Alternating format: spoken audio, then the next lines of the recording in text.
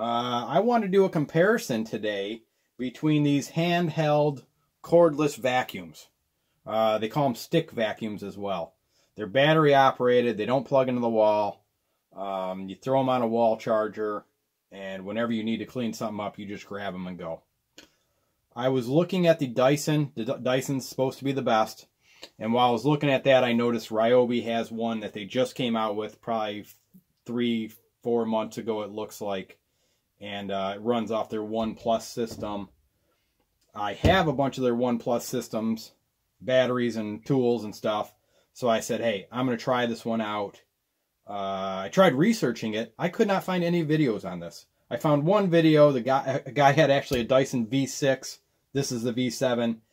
And he preferred the Ryobi over the Dyson, which is surprising to me because this is a Ryobi, not your top of the line, versus Dyson, which is definitely top of the line. Okay, so let's see what we got here. I mean, they're very similar. They come with the same accessories. They're both battery powered. I don't know the air movement of this. This is 100 air watts, they call it. So I want to say that's 100 CFM. And this is the V7. They have a V8 version, which is one step higher than this, which is 115 CFM with a 40-minute run time. Again, this is a V7 with a 30-minute run time. And they have a V6, which I believe has the same motor as the V7, but a slightly smaller battery where you're getting a 20-minute run time. The Ryobi is claiming 40-minute run time, and then both these have a high and low speed, where on the high speed you're drastically reducing your run time down to 5, 6, 7 minutes. So they're pretty much the same, but let's see here. We got cyclone technology. So when we're cleaning up the dirt, catching the dirt, this one has a cyclone technology, this one doesn't. And what that cyclone technology is going to do for you is the large air particles are going to drop in this lower basket and not get sucked up into your filter. This is going to keep your filter cleaner. You're not going to have to replace your filter as much. You're not going to have to clean it as much. And all that good stuff. The Ryobi doesn't have this. That filter is going to get hit with dirt. It's going to get dirty. I don't know if it's cleanable or not. It's definitely replaceable. So you're going to have to spend your $5, $7, $8 to replace that filter every now and then. Batteries. The Ryobi is an 18-volt part of their One Plus system. So if you have these batteries, you can just pull this one off, plug another one in. You know, pretty much constant run time as long as you have the batteries for it. The Dyson, not the case. This battery is not replaceable. You cannot pull this off. Well, it may be replaceable. Like, I'm pretty sure if this battery totally craps out on you, you can undo some screws and replace it so this thing's working again. But it's not where you just unplug it, swap it out, and rocking and rolling. So you will have to wait, and you're only getting 30 minutes of run time, 6 minutes on the high speed. So you're gonna have to wait. I mean, you can't just swap the batteries out. This is 18 volts. This is 21 volts. 21 volts, more power. So this should be, just going by voltages, this should be more powerful. This should have a larger run time because it's less voltage, higher capacity battery, and that's it. So, as far as, weight and feel in the hand, the Ryobi, much heavier. Definitely much heavier. It kind of feels awkward in the hand. This is going to get odd. If you're using this for an extended period of time, this is going to get odd. This, I mean, it feels a little weird, but definitely more natural. I mean, I feel like you could go kill some aliens on Halo with something like this. Okay, 2 speeds. Regular speed. It's pretty quiet, actually. Then we got a max speed.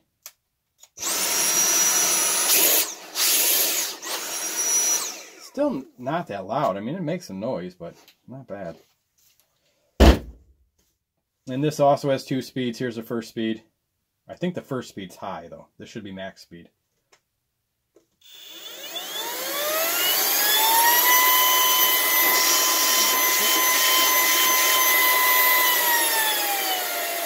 There's our low speed. Now, just the initial test, they both had a lot of suction. I mean, the suction on both these didn't feel too bad right off the bat. Okay, real quickly, let's go through what you get here. You get a couple of the sticks. These are what make an actual wong, like a regular vacuum.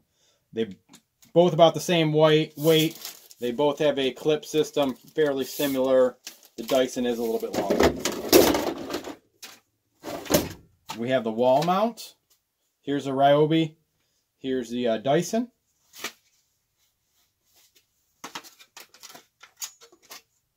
I mean, they're both pretty chintzy plastic. The Dyson does have some spring-loaded action, and this pivots. So apparently, I guess the Dyson's better just because of that. Crevice tools.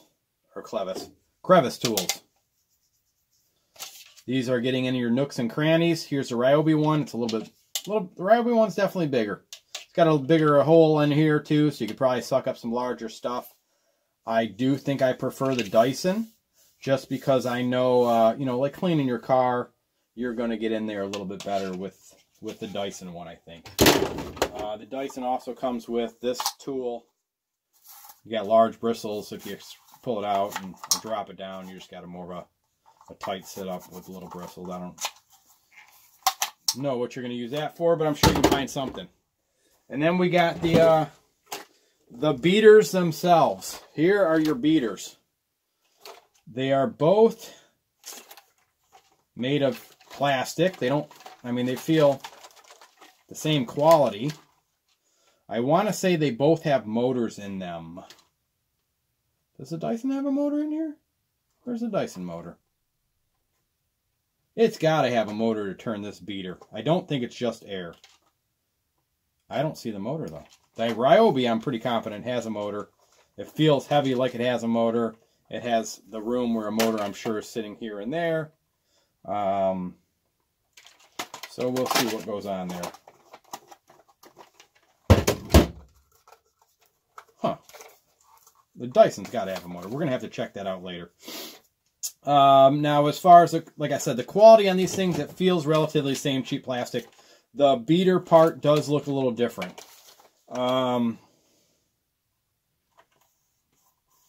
The Dyson looks a little nicer as far as the beater goes. It also looks like the Dyson can be opened. Say you get your dog hair, some string, some carpet fabric wrapped around here, hair, what have you.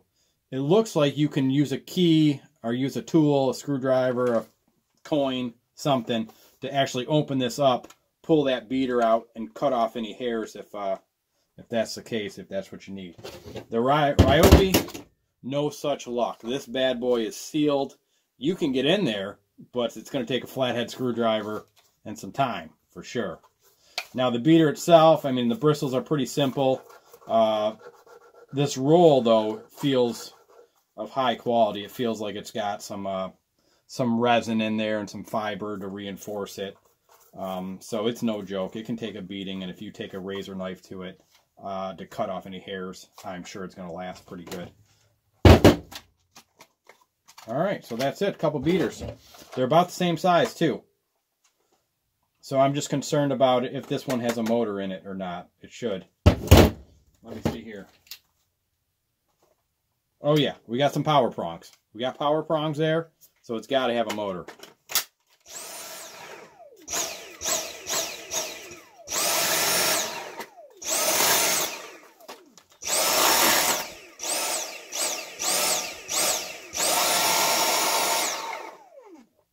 I mean, I can stop it. Well, actually, it's got some pretty good. It's got some pretty good torque. I don't know if I can stop that. I could if I wanted, but you know, I'm trying to keep all my fingers today. Let's see what the Ryobi does. Maybe.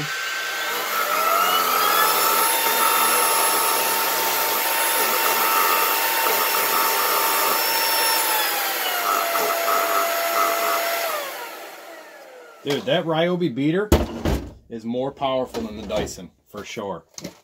For sure. That Dyson, I stopped that. I did not stop that Ryobi one. So, more power, more better. So far, as far as the beater goes, God, that thing's heavy and awkward. Jeez, oh pizza. Look at this thing. Have your wife carry that around and she's going to be really upset with you.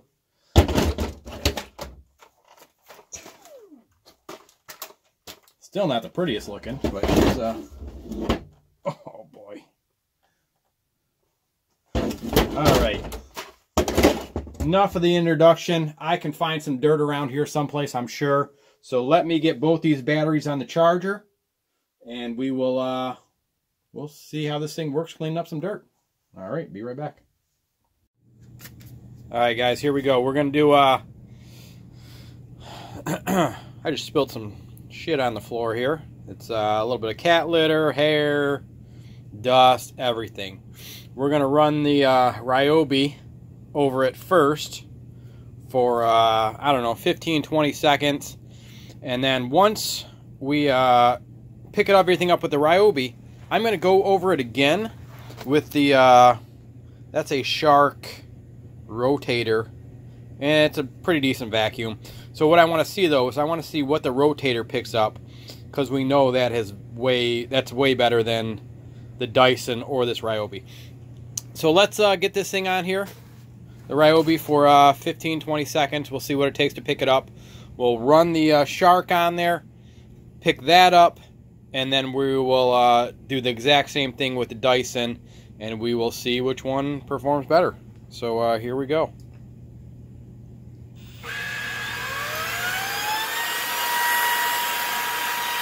And we are gonna, we'll probably give it 20 seconds. Here we go.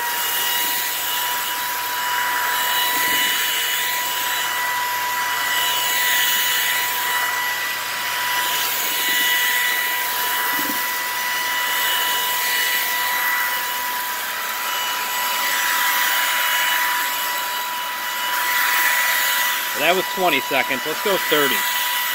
I mean, I see a lot of stuff it's not picking up there. That's 30. You know, I see some more stuff. I'm going to go with full 40.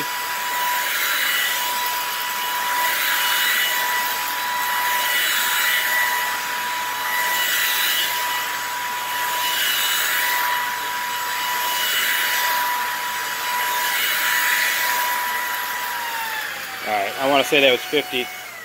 I want to say that was 50 seconds.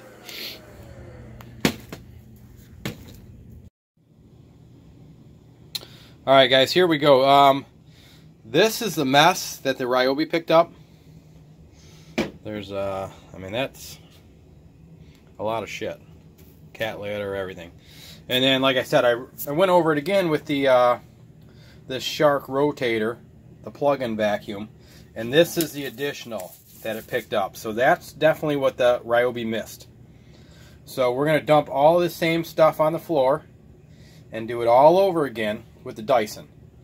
And we shall see if this pile is going to be smaller. I think that's going to be the indicator there.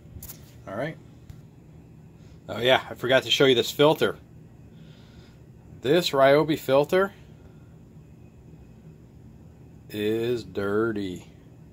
And I mean, I've been doing more than just this test with it. I've been using it last couple days to check it out. But that filter's dirty, for sure. Alright, exact same mess. This time with the Dyson.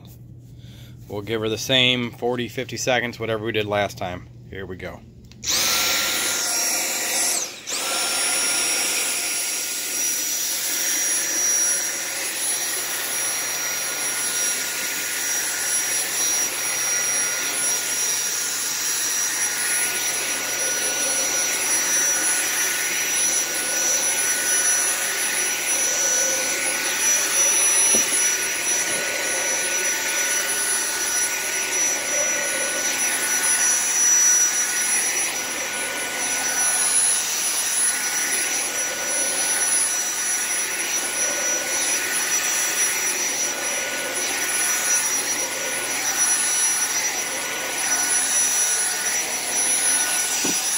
Oh, we got a crash. All right, that's about it. I could tell right away this seemed to be picking up more, but let's go dump this out and see what happens. All right, back again. There's the what the Dyson picked up. This is what the Shark rotator picked up remaining, which I'll have to look back at the tail of the tape, but just from looking at it now, it looks like the Dyson blew the Ryobi away. And that's it. I think I showed you guys this filter. That filter is really bad. The Dyson filter, the Dyson filter is not going to have a speck of dirt on it, I'm sure, which it doesn't. And that was some pretty fine hair and dust in here.